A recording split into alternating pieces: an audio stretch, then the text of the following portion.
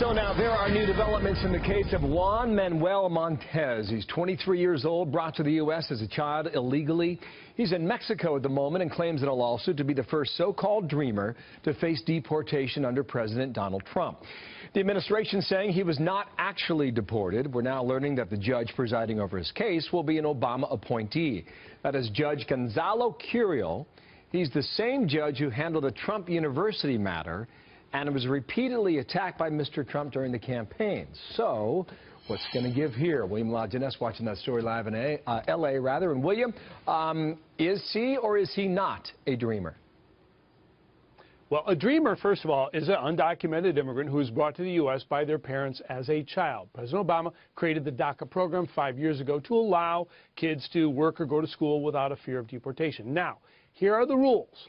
The permit must be renewed every 2 years, and you can't leave the country.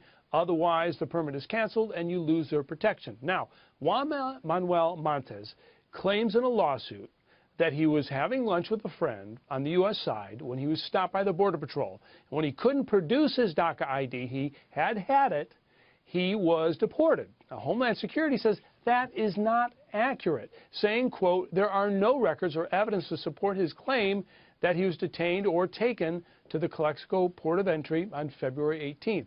What they do say, and Montez admits, is one day later he tried to enter illegally by climbing the border fence, and he was caught and he was deported.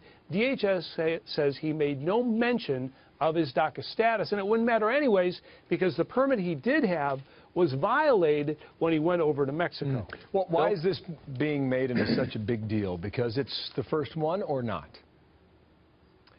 Well, it's actually kind of the second, but the facts of the case obviously are in dispute in terms of was he taken off the street and deported, or was he caught coming over? There are 750,000 dreamers. President Trump has said he would not deport them. Critics have been looking for a case to highlight what they consider Trump's inhumane immigration policies. Illinois Senator Dick Durbin called the story disturbing. Nancy Pelosi called it alarming. Montez attorneys have filed a lawsuit because they believe that he was deported illegally that first time.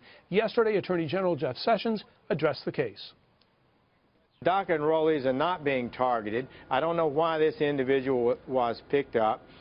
Everybody in the country illegally is subject to being deported. So people come here and they stay here a few years and somehow they think that they're not subject to being deported. Well, they are. So the judge in the case, Gonzalo Curiel, he handled the Trump University case, Bill. As you recall, candidate Trump said Curiel couldn't be objective because of his Mexican heritage, although he was born in Indiana. So the facts of this case still are in dispute. Thank you, William. William Lajeunesse watching that for us there in L.A.